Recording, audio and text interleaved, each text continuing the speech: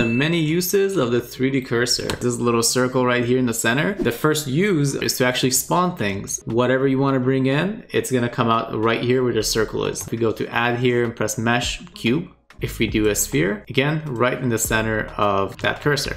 So the fastest and easiest way to get the 3D cursor where you want it to go is by giving it a point of reference. Let's say I want to bring a sword into Max's hand. Press Max's hand, press Shift S to bring up the pie menu. You can select cursor to select it. And now we have the 3D cursor in the very center of that controller. Link, sword, and here we go. Right here, where our 3D cursor was. Let's say if we want the hand to be going this way from the tip of the fingers. Shift S, cursor to select it, make sure it's in the center of the finger, transform pivot point, changes to 3D cursor. And when we rotate, the hand starts rotating from our new point of origin.